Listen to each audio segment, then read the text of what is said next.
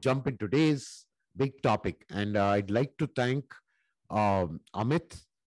I don't know if he's here. He's here, right? I'd like to thank Amit for inspiring me to take this up a little seriously. This is actually a follow through with what we did last week, which was called inflammation. Now, we know that when the body is trying to defend itself against a virus or anything, what happens is the antibodies in your system go and jump in. Okay, and this causes inflammatory problems. I mean, it gets inflamed, right? Now, the cortisol is something that does get released to help suppress this. Okay, so it's a natural thing, it will always come out. Okay, now this hormone is secreted by a very important gland called the pituitary gland, and it gets released along with adrenaline. So anytime adrenaline is released, now why do you need that?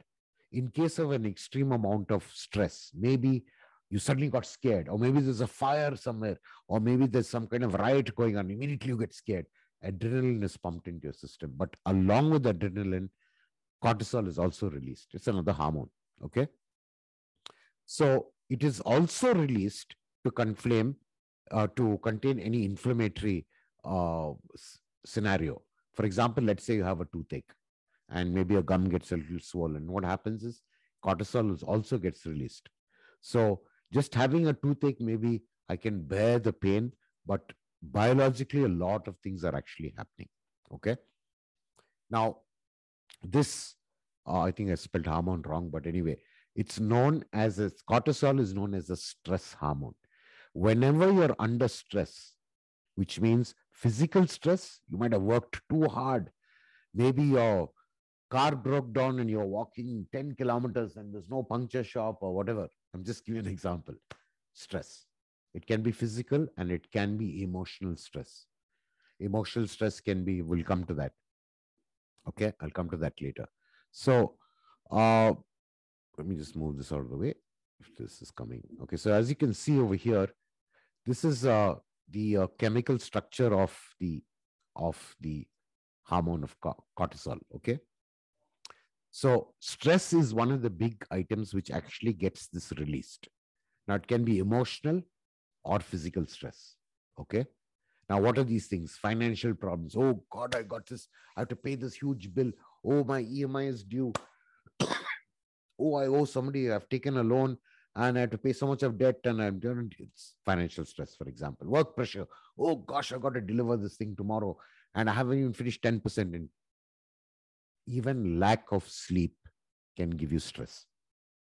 Okay, so don't think you're a hero and a champion. Say, oh, I only slept 5 hours and I'm Superman. No, your body needs roughly around 8 hours of sleep.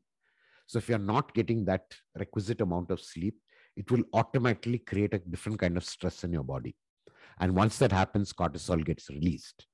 But what happens when cortisol, what is the negative side of having excess cortisol in your body? Okay.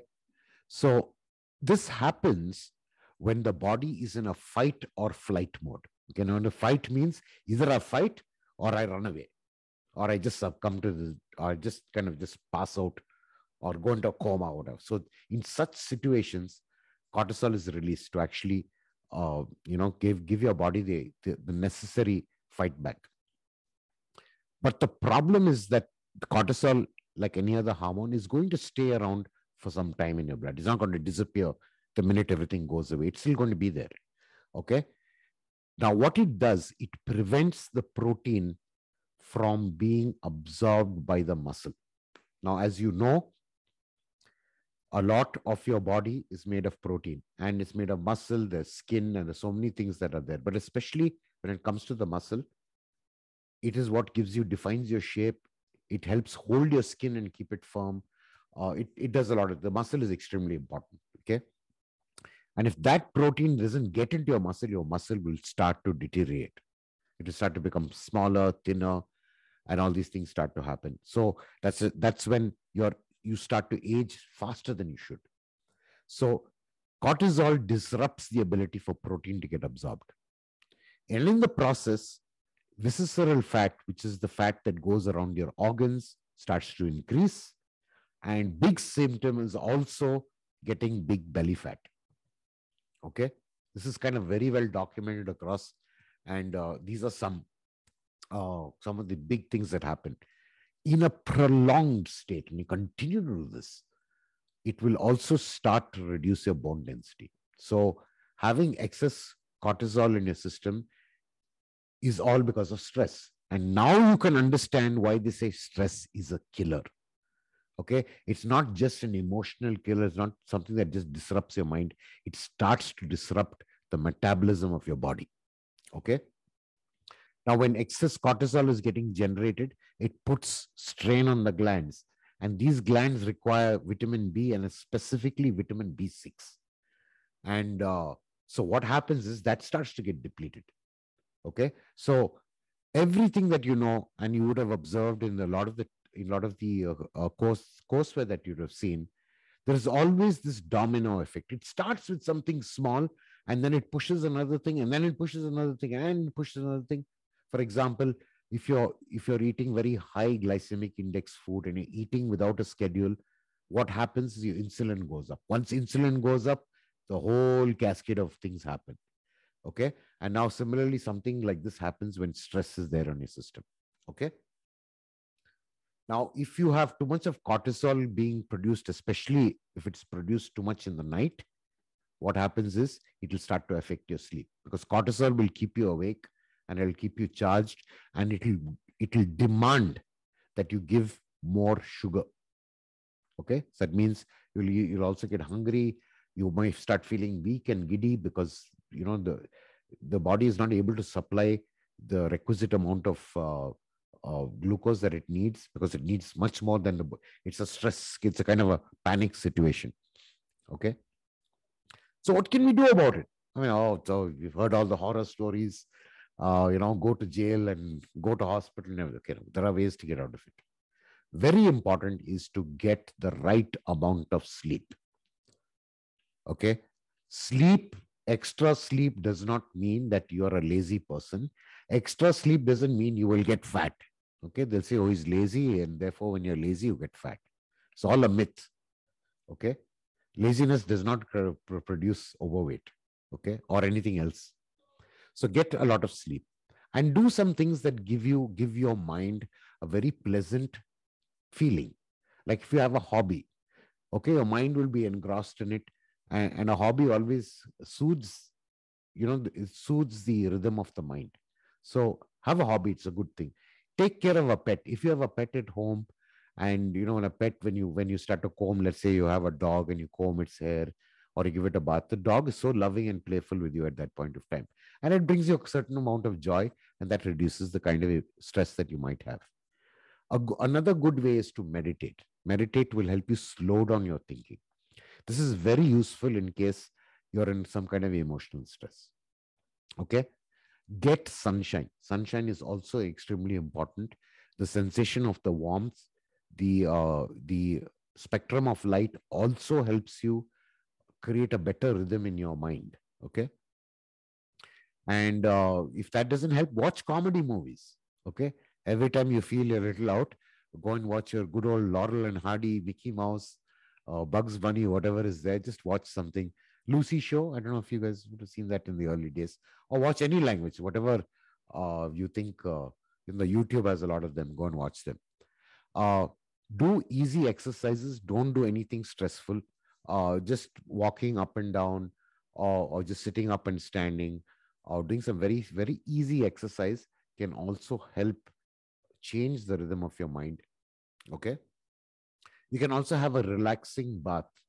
And lavender you might find you'll find them in body washes, you'll find them in soaps, you'll find even lavender oil. This is something that aroma is really good, and it helps relax the body. Some people actually take lavender essential oil and just roll a little on the pillow, and that aroma actually helps soothe the mind. Okay, even chamomile tea, the aroma of the tea, it's not the tea that you drink, but the aroma of the chamomile can also be very relaxing. So uh, perfumes and a couple of these essential oils are actually quite good for. Sorry, I think I have a little blip on my camera here. So hang on. Okay. So I don't think you need to see me right now, but okay, there we are. Uh, Now, the things that you can have, supplements that you can have is vitamin B is quite essential because there is a lot of strain when your body is doing cortisol secretion. So you need to supplement it. Otherwise, it will go into another panic and then it will try to produce more cortisol. So it's a vicious cycle. Omega 3 and magnesium. I think Sunil pointed out earlier that magnesium, lack of it can cause a lot of problems. Magnesium actually helps you in about 300 different ways. So I think you can write a book only on just what magnesium does for the body. So it's really huge. All you have to do is get a couple of zero point 0.1 mgs of it, which you'll get in rock salt. You'll get it in multi mineral multivitamin tablets. You'll find them in a lot of foods. So go and look up foods. It's a simple, I've given you a link even in the courseware as to where you can find foods and what their composition is. Now, some very good herbs is the Korean ginseng. Okay, is a good herb to have with you. And India's most popular and most effective herb is what we call ashwagandha.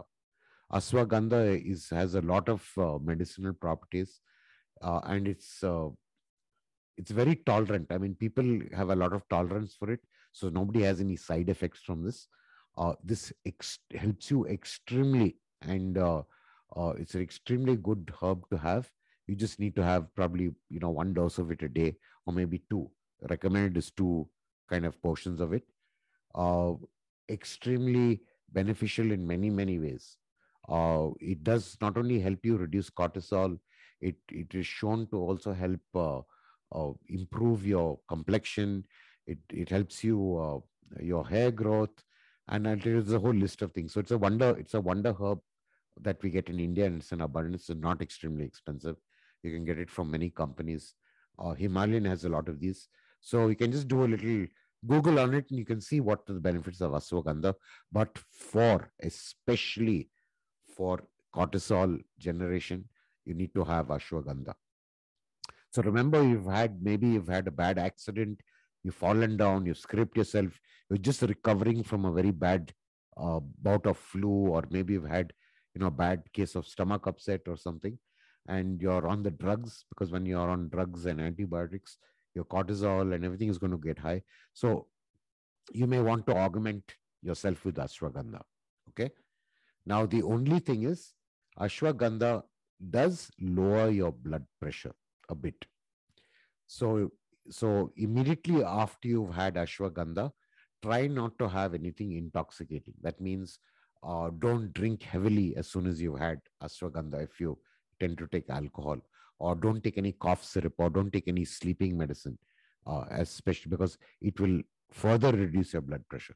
So that's the only thing, but you have to take it in very large quantities for it to have such an effect. But as a safeguard, they just warn you, don't have anything intoxicating immediately after having it. You can have it a couple of hours later, it's not a problem, but just don't have it immediately. Another thing is, when you have high cortisol, stop or reduce coffee, and especially after 6 p.m. in the evening, stop having coffee, because the coffee will also not help reduce your cortisol level. Okay, caffeine, and it will also act as a stimulant. So if cortisol is already getting produced, it will start getting overproduced. So it's best to reduce or stop your coffee after like sunset, for example. So towards the night, you shouldn't have any this caffeine in your system, because now what happens is, because the cortisol levels are high, the body is going to demand glucose, and maybe the body cannot supply it. It cannot convert the fat back into sugar, which demands all the protein back into sugar. So that entire, metabolism of the sugar coming back into may take too much of time, and the cortisol will start to slow you down because it's demanding the sugar for it to move forward. So you may want to eat a little rice or carbs. So you cannot cut your carbs down to zero ever. You need to have, like I said, the body's composition is 1%. So if your body absorbs 1% of that carbohydrate or 2%, it's fine. So you still need to give your body some type of carbohydrates. Carbohydrates, rice, uh, you know, bread, chapati, whatever. Sometimes even noodles or whatever that is. But again, like I said, avoid maida. Okay, avoid any bleached product. A lot of products that we get today are heavily bleached or processed so that they become white, like maida, corn flour, sugar is also a processed food. You know, the white sugar is not white. It's processed so that it becomes white. And even scarier are some of the refined oils. Okay. So it's always good to stick with natural oils like coconut oil, ghee, butter, and maybe cold pressed oils that we had now. Good old days, grandfather's days, they would have two, maybe a, a bullock, two bullocks going around with a wheel and a grinding stone, and they would extract the oil. This is actually the best oil. And if we see the practices of what our ancestors did, they had far more nutritious and far more healthy habits than we do now.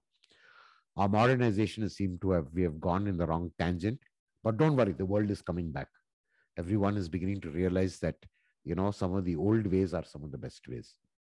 And we have to use technology so that we can make the old ways a little easier to do. Okay. So I'm sure we can do that with a couple of machines instead of having two animals running around in circles. So, okay. So you need to always have this thing in mind. Don't starve. Okay, starving is one of the worst things that you can do, and as you can see, uh, the more nutrients you get into your system and the right balance of many things will help you actually live a much more fruitful and much more active and dynamic life. It will help you battle a lot of things that would otherwise harm you. Okay. So at any point of time, you have to adjust yourself so that when you're scheduled your meals correctly, in between your meals you don't feel hungry. Okay, that's really important. And when your scheduled time, you're feeling hungry, you eat, and you've closed your appetite for that moment. It's great. Okay, so the thing is, never go into a sacrifice saying, I'm not going to eat, I'm going to starve. Never ever get into the situation. It can cause problems. I'm not saying that this is applicable to everyone, but for most people, never keep yourself, completely empty, and don't get into a place where you're really, I have to eat, I have to eat. No, I don't. No, if I eat, I'll put on weight. And now, when you start thinking about that battle in your mind itself, that confusion in your mind is going to create cortisol again. So you're back to square one. Okay. So it's okay.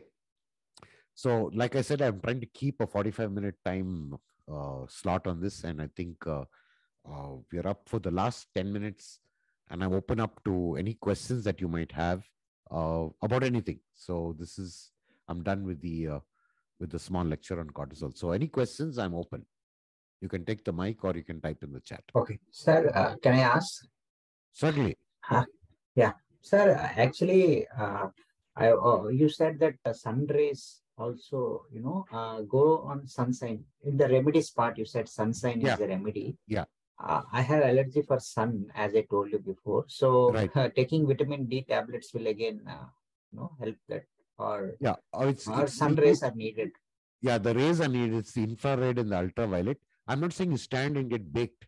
Just get a few minutes, just a few minutes, maybe 1 minute or 2 minutes, standing out in the sun and just feeling that and getting back inside is good enough. But do it more often if you can't stand long. At least you can stand Okay. for 60 seconds, right? Or a minute or two, Yeah, you can stand. yeah, Yeah, so that's good that enough. is. At least something. Okay. Uh, uh, Now, just to remember that sunshine also creates vitamin D as part of it. Uh, the fairer you are, the lesser amount of time you need to stand out in the sun. So Okay. people who are darker shades, and especially people from, dark skinned people from African continent, a lot of them suffer from osteoporosis because they actually need to, their bodies have been built to actually stand through the harsh sunshine. Okay. And that's how they genetically, and so the melanin actually blocks out a lot of that. And for them, they need what we may need 10 or 15 minutes, they need half an hour to 40 minutes of sunshine. So that's the only thing you have to remember. Okay, sir.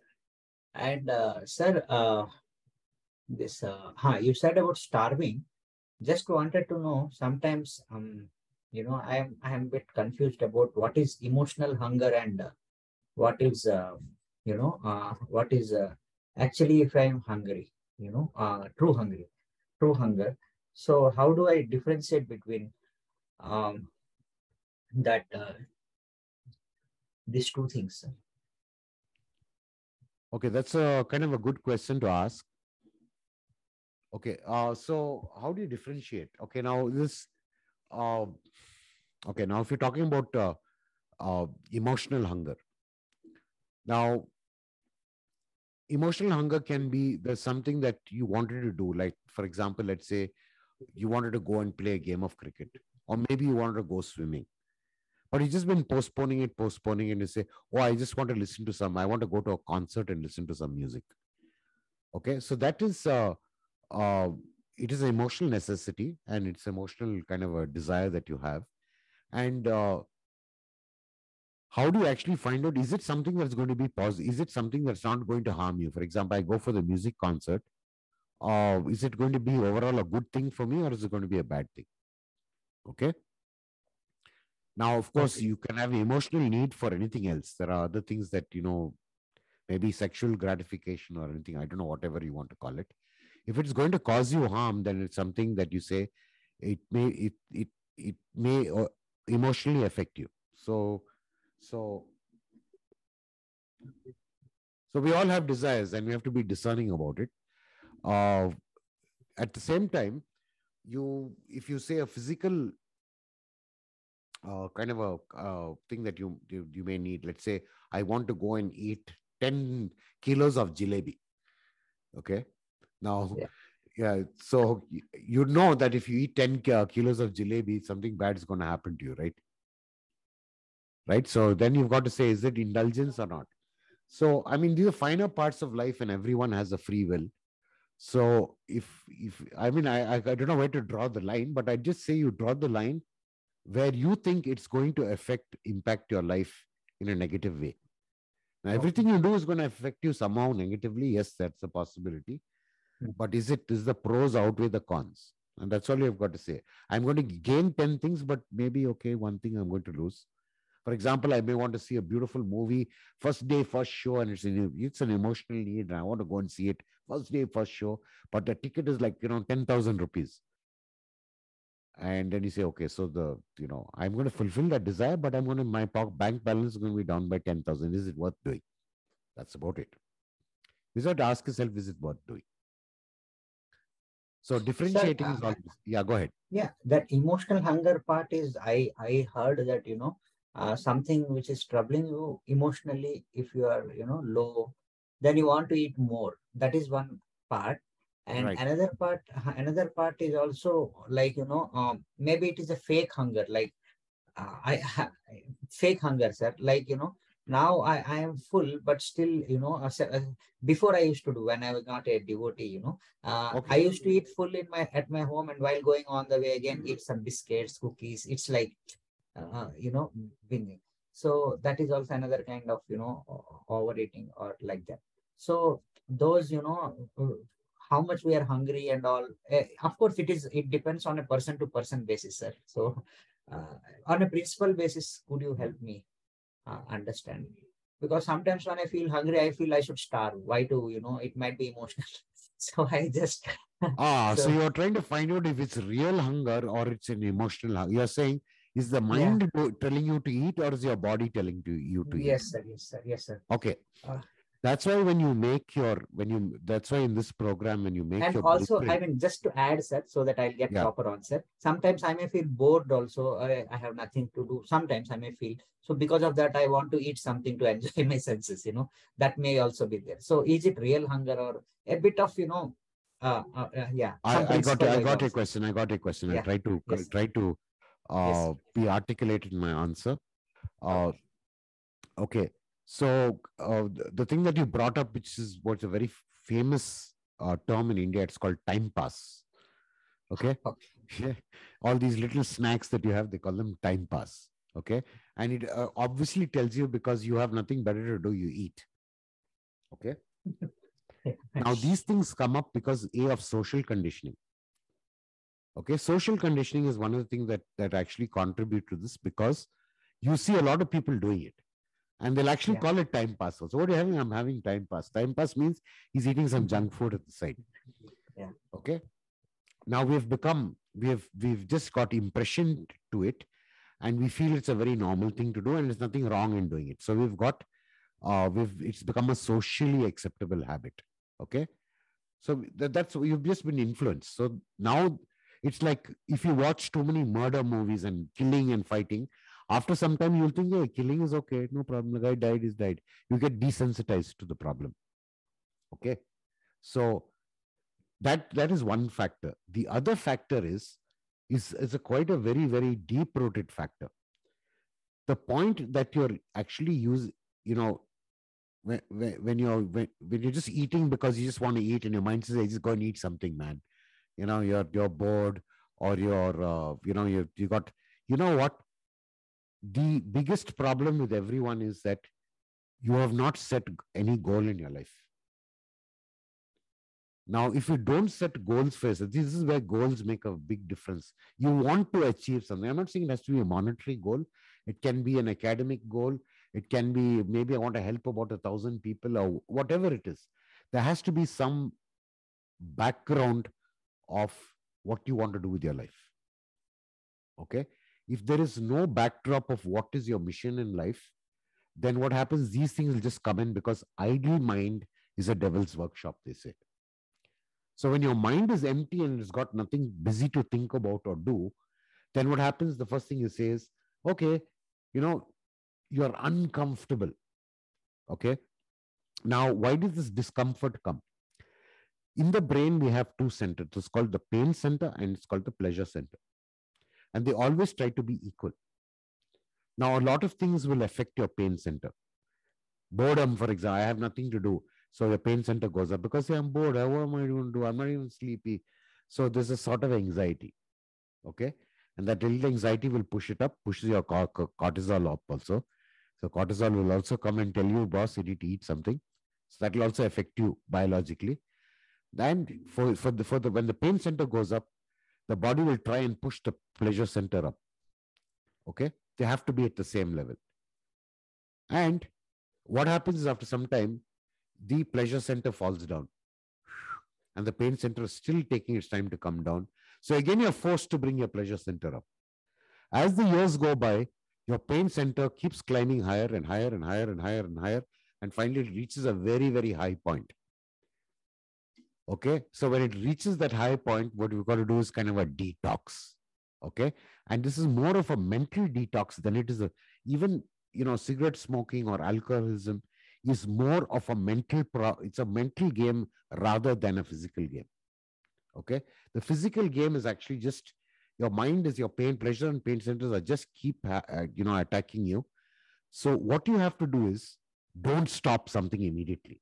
Okay, as somebody who snacks and you're a little bored, instead of eating 1 kilo of chips, try and eat half.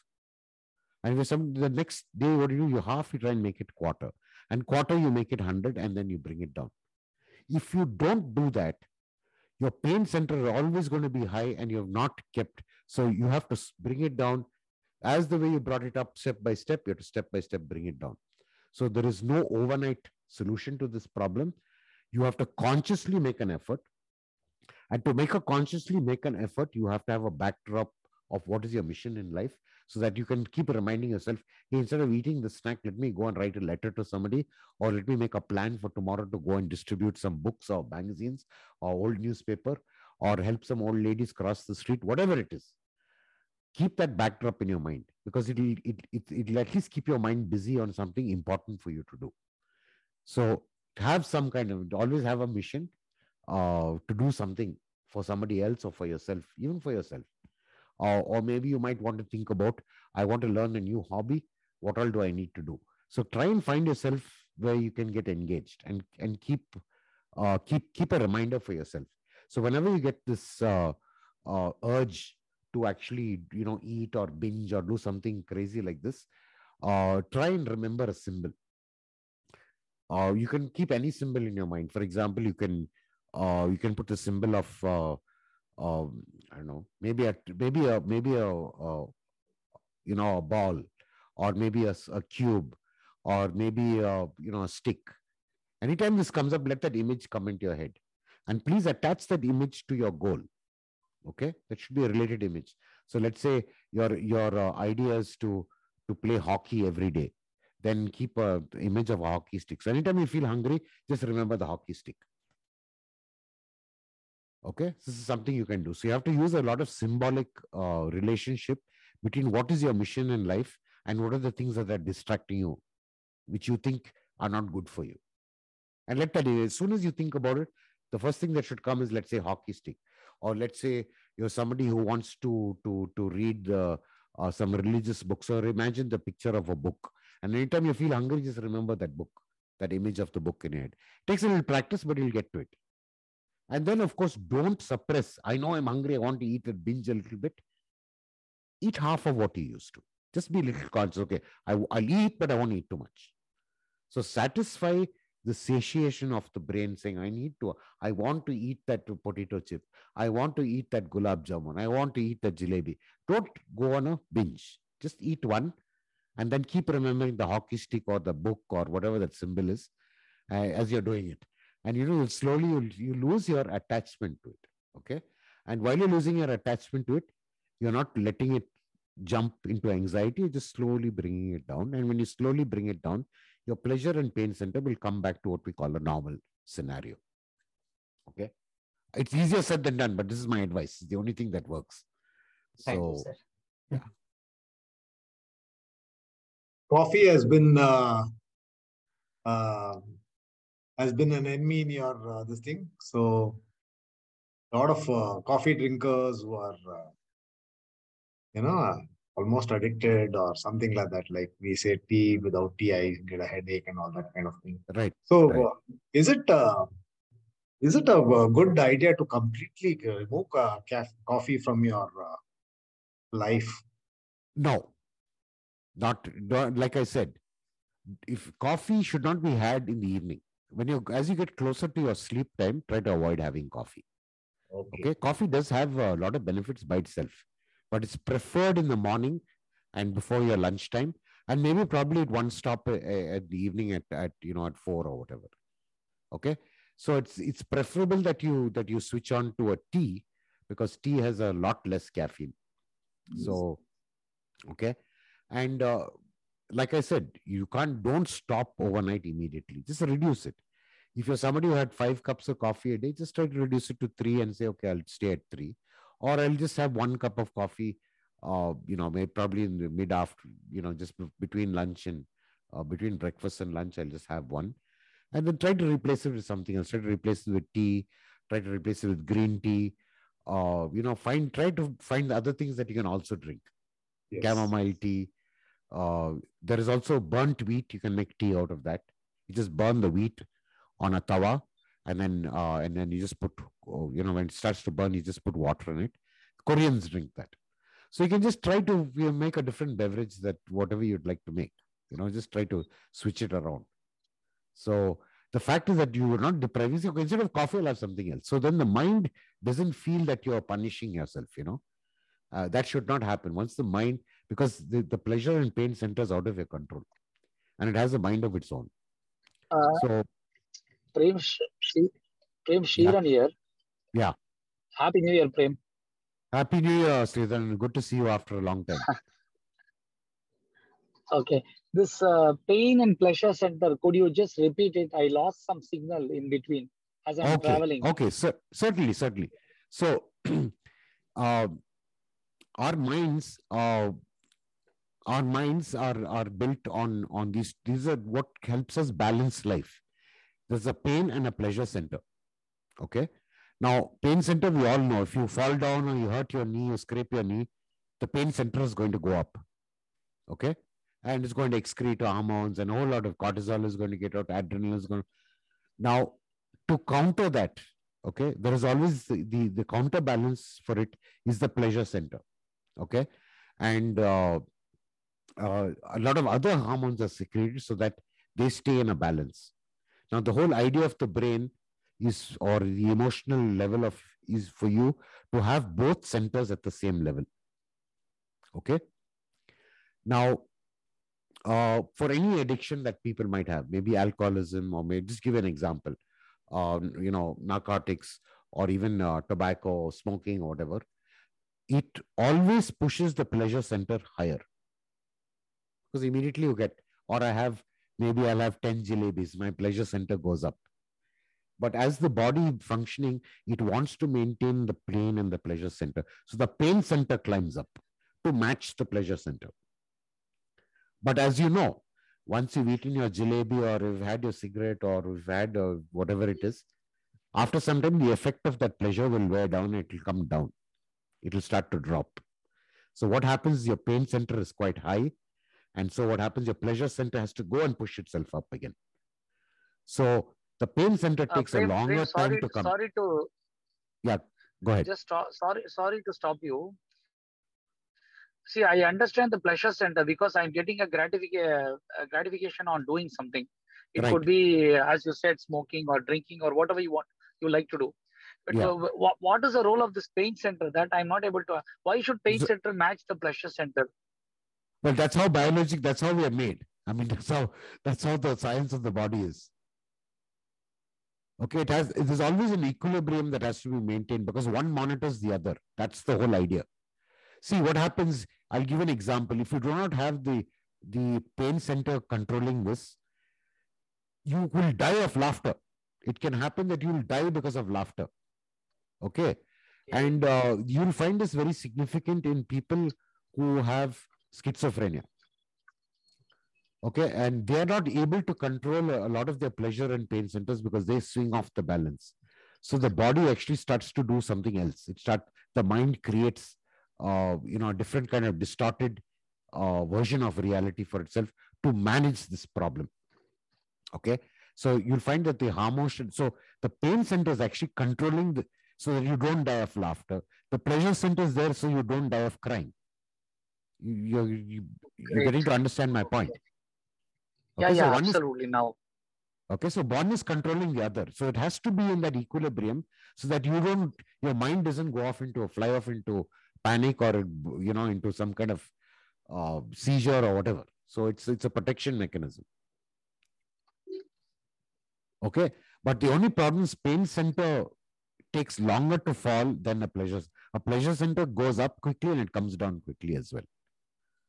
So yeah. that's why when our pain centers are a threshold is very high, we keep trying to pump it up. And that's why an addiction becomes so difficult to give up. So the only way It to do gives it is, you a euphoria. Yeah. yeah. And the euphoria that you need becomes more and more and more every time. As you can see in the cases of people who are, get addicted to drugs, they start taking more and more serious drugs as they go forward. They graduate into something more and more and more. That's why to start getting into drugs itself is a very tricky situation, because it's not just a physical addiction. It's more of the pain and pleasure center taking over. So it's more of a mind thing. So that's why it is extremely dangerous. If it was physical, then you can just administer some kind of drug, or some kind of medicine, and counterbalance it. It's not so easy. So the only remedy is, if you have something you are addicted to, reduce it slowly, so that you can bring the pain center in stages. As you brought it up, in the same stages you bring it down. It's the only remedy for this. Thanks, Sridhar. It's a very, very good question. Thanks. Superb. I got the point, Prem. I really appreciate. Okay. So Amit has dropped off because Amit is a monk in the ISKCON temple, and he is fast approaching his sleep time. So he's had to drop off, because at about 8:20, he starts to feel sleepy already, because he has to get up at 3:30 in the morning. And Prem, So, just one more question, Prem. Sorry to hold no, you. no, you can go ahead. I have enough time. Not an issue. Yeah, yeah. I work in a very stressed environment where I need to decide cases which comes to me quickly, Okay. and it's like 12 hours, 14 hours. I put my hard work, so my brain is not going to sleep very soon. Like whenever I go to bed, I automatically open up YouTube or any interesting videos that I like, and my Uh-huh. brain is not just my brain is not obeying me, and it is not going to sleep. It wants some stress relief, stress busters to watch something, and it simply is refusing to go to sleep. Okay. So sleep apnea is the only biggest threat I see, which I'm not able to control. Food largely I'm able to control, Okay. but Okay. sleep very difficult to control. Is there Okay. any practical solution? Yeah. So like I said, uh, the practical solution is first thing is make sure you don't have a heavy dinner. Okay. Yeah, your dinner has to be the lightest meal, and your breakfast has to be the heaviest meal. So whatever you have for breakfast, half lunch, whatever for lunch, half dinner. You can snack in between. That's not a problem. If you give yourself about a 3 hour gap, every time you eat something, just make sure there's a 3 hour gap. Then you're good to go. And as the day progresses, get to smaller quantities. So if your dinner is your lightest meal, that's the greatest thing you can do. After, early evening, which is say after 6:30 or 7 o'clock, try to avoid having coffee if possible. Okay, or any stimulant. Even if it's a cola or what. I'm not saying that you do it, but just stay away from any stimulant after about 7 p.m. Okay. So it again relates to our topic today is cortisol. So your cortisol levels might be high, and you're not able to put yourself to sleep. So the two things is once you've actually gone to build on your requisite profile of protein, carbohydrates, fats, minerals that you need in your body, then the body is ready to fall asleep to repair itself. Number one. Number two, provided you have not made your heaviest meal or dinner, this will help. Okay. Number three is try to, if you're going to watch something, even if you have to watch something to get yourself to sleep, watch something funny and watch something funny. Don't watch something that's too intellectual. Or listen to some, light music or watch some concert that you can find on YouTube. Anything that's relaxing and gives you a smile. Okay, that will definitely help bring your cortisol level down. And that should help. I mean, it's not the ultimate cure. Uh, that's one. And I do recommend that if you are familiar with the herb ashwagandha, it's something that you can take. It's also highly recommended, which you can take about an hour before you've gone to sleep. It doesn't have it won't affect any kind of profile. Uh, if you have high blood sugar or anything, it's quite a neutral herb to have, but it definitely helps reduce that cortisol. It helps relax the body also completely. So you may want to take one of them uh, as a suggestion. Another thing you can do is if you have a hot shower in the evening, it will also help you fall asleep faster. Try and use uh, you know body wash which has lavender. If you can get a little bit of lavender essential oil, you can put it on your pillow. Maybe you can drink chamomile tea. Anything that has a nice fragrance to it will also help the body reduce the cortisol, because these aromas also affect the pleasure and pain centers.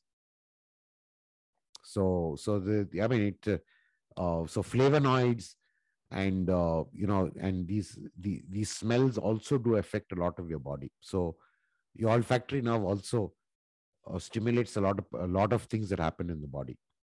I'm sure if you smell something nice, if the food smells nice, suddenly your appetite goes up. So you can't discount the fact that your smelling sense plays a vital role in how your life goes through. Also, it does affect you. So try to. I mean, you can only try it, and with a lot of hits and misses, you'll find what is actually working for you. But I definitely recommend keeping your dinner the smallest meal. Try to pack as much earlier in the day. That's when you need the energy, and hopefully that when you come to the end of the evening, you're not really hungry, and you can actually, that will help you sleep. But if your body is going to digest food at the moment you're trying to sleep, it will not let you sleep, because it's busy trying to work hard and digest the food. So it can hinder your sleep.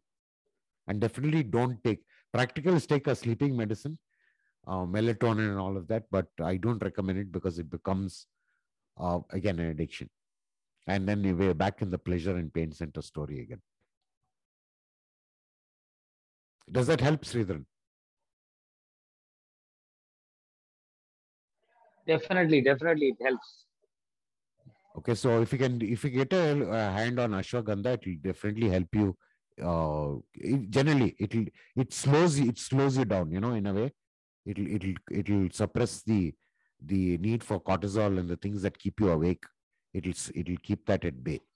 And try to watch something funny, jovial. Listen to music, pleasant tunes, no hard rock and all of that because that'll keep you awake. Anything that's pleasant and funny. Okay. And if you have a pet at home, then you may want to play with your pet if the pet is awake in the evening. So relaxing bath, hot water bath is fantastic. It's really good for the senses. Nice lavender or some rose or any kind of aromatic body wash will help. In fact, after your advice, I have started taking Vijay Sar also. Yeah, You okay. remember? Yeah, I do remember. How has that worked for you? Definitely, it is better. At least my stress levels have definitely come down. Okay. My hunger appetite has really improved. Earlier, if Okay. I was hungry, I couldn't stand. Now I am able to stand better with hunger. Okay. At least Okay. So I'm getting hungry and then I'm eating. very good, very good. So you don't force yourself to eat. Your body tells Exactly. you it's Yes. time to eat. That's very good. Yes. That's a very, very good sign. I think when the body tells you it's time to eat, and it gets for me it's a rhythm. I don't even look at my watch. I know what time it is because the time I'm hungry, I know what it is. So if that happens to you, Okay. that means your biological clock is now working in a better rhythm, and it is Yeah. telling you what to do. So now you're able to, your body is able to talk to you. So that's a very, very good. I'm glad that has helped. Thanks. Okay, Sunil, have any questions or any more questions, Sridharan? I'm willing to take. So Sunil. Yeah, I think that's about it. A lot of info today. Very Yeah, nice. this is quite a packed one, and I was kind of inspired by Amit, who seemed to have some kind of indication of something not going right. And with a little bit of research, I actually nailed it down and found out that you know unknowingly cortisol is affecting all. When it was affecting me too.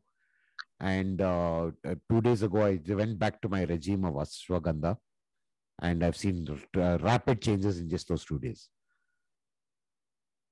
You've So also mentioned Arjuna Sar for pancreatic this thing yeah, improvement. Option Vijay Sar. Vijay Sar, is it? Not Yeah, Arjuna Sar. no. Vijay V or B. If you go towards the It is east, B. northeast. Prem, it is B only. Ah, In Okay. ads, you can see B only. Vijay Sar. yeah, so it will depend if it's Orissa, Calcutta, then the B will come. As you come Yeah. more south, the V will come. So anyway, as long as we are all having the same thing. Great. Yeah, it helps rebuild if your pancreatic cells have a little bit of life left, this will help help it regain its growth. What Okay, about and type 1 diabetics? now type 1, you don't have the pancreas, there's nothing left to grow. But there has been some interesting research where they're trying to make gut bacteria. They're trying to isolate a gut bacteria that can actually produce insulin for you. Oh, wow. So there's some research going on there. And some are saying maybe we'll have to graft something into the intestine so that it can create insulin. So there's a lot of research going on there. And hopefully they'll make some headway. I'm sure if somebody can think about it, then it's always a possibility, is what I think. I mean, that's the way. If somebody can even think about it, something like this, that means there should be some possibility it will happen. Oh, yes. That's it for today. So, yeah, so that will not only help type 1, it will also help type 2 people as well. But how long we are down the line, we don't know. Because there are millions of good bacteria in your intestine. And they have just about recently, maybe, a few months or maybe a year ago, have discovered which uh, which microbe in the good bacteria stops the cholesterol from entering your blood. Because there are millions of them. They know that they all collectively they do some good. But which one in particular does what is still a huge science. I mean, somebody has to go and sit and document an experiment and then say, okay, this one, out of the 100 elements that you absorb in your body, they have to go document each bacteria and see how it reacts to it. So it's not an easy job. And there'll be a hit and miss because the bacteria might die because it'll need a proper environment. And so it's an amazing science that's becoming taking forefront, because mankind has now reached the seventh antibiotic is locked up. And if we ever get into that scenario where we have to depend on the seventh antibiotic, then the human race has no defense against anything new. So I think medicine by itself is now trying to promote itself by getting more natural ways out of this mess. And good bacteria, gut bacteria, seems to be the way the whole world is going, because then the world will definitely get off antibiotics completely if they are successful. So it's going to be a continuous research, and I'm following it as much as I can. But it's a long way to go, But as of now, having good health, good gut health is a good blanket thing at the moment. Now, it can help to know which particular bacteria you need more of and which you need less of. That will probably come as we go into the future. Right now, it's still a discovering science. So anyway, thank you everyone, and I think I'll sign off now. Thank you very much for your attention, and we'll see you next week, same time, same place. Hope if you guys are not traveling, in case you're not able to catch the inner circle next week, don't forget that there are recordings, and you can go back into the site, and you'll find a course called the Inner Circle Vault. Okay, and the Inner Circle Vault has all the recordings of even past ones that are there. And thanks to all you guys who are participating, my inner circles are getting better and better. So yeah, so you always need an audience, because without an audience, you feel like just talking to yourself. So it's nice to have participation, and it encourages me to do more. Like I said, if there is any topic you'd like me to cover in any particular interest, it doesn't necessarily have to be about food or nutrition or anything. It can be anything that's probably you are having a challenge within life. I'll definitely try to put that in the inner circle in the next week. Okay. Okay. Thanks, Prem. See you. Thanks. Okay, see you. I have a wonderful week, and we'll see you soon.